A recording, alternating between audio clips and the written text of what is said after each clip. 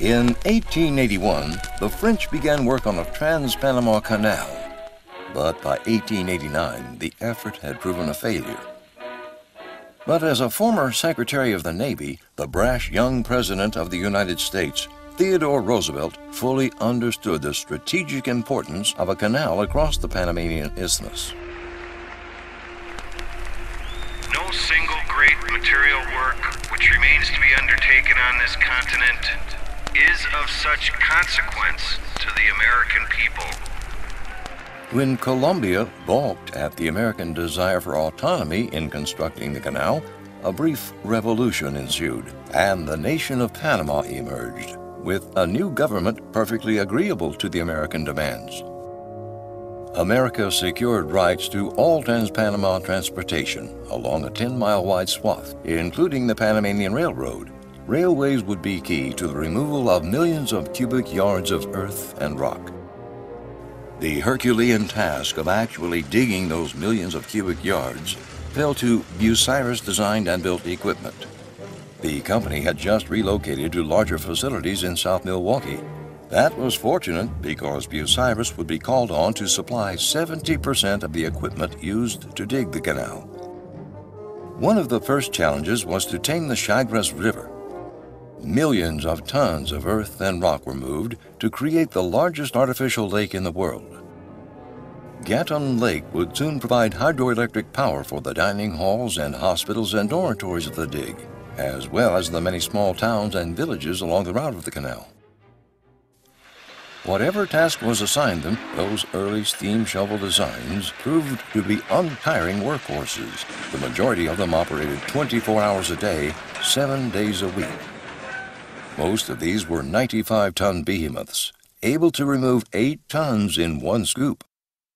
The first 2 of these to arrive quickly outpaced the railway's ability to remove the spoil.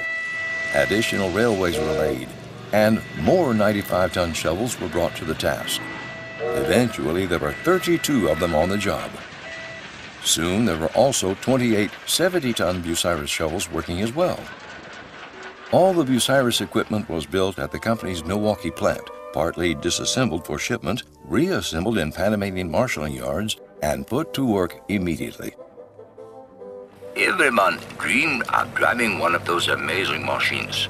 But no, we earned our 10 cents an hour with picks and shovels. But we loved to watch them work. They were beautiful. Bucyrus also provided 10 somewhat more agile 45-ton steam shovels, which augmented the work of the pick and shovel laborers. Like the other Bucyrus designs, they added serious mechanical muscle to the entire length of the project. The 100-ton Bucyrus railway crane and the 2 75-ton models were tireless in the constant shifting of 160 miles of rail to accommodate the locomotives and 4,000 hopper cars that carried away the spoils. The railroads, like the steam shovels, ran 24 hours a day, but it took the massive shovel buckets very little time to fill a train. A new train arrived every minute and a half. The length of the cuts were filled night and day with the smell of steam and exhaust, the scream of whistles, and the incessant roar of drilling and blasting. The Bucyrus shovels were hugely successful, setting records every month for cubic yards removed.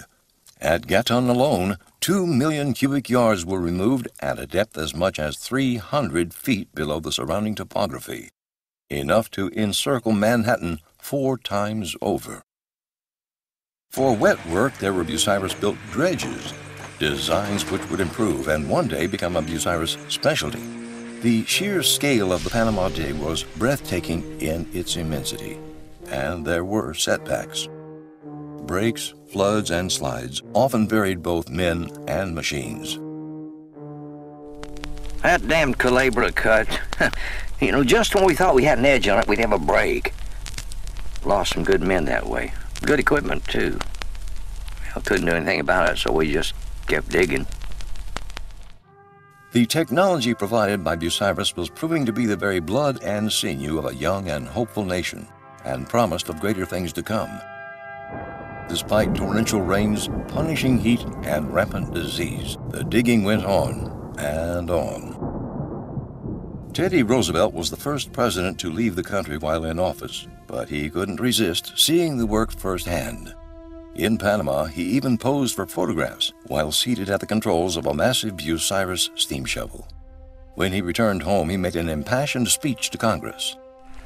They are doing something that will resound immensely to the credit of America, which will benefit all the world, and which will last for ages to come. In May of 1913, Bucyrus shovels 222 and 230 dug and ceremoniously dumped the last spoilage, rolled forward and met in the middle of the Culebra Cut.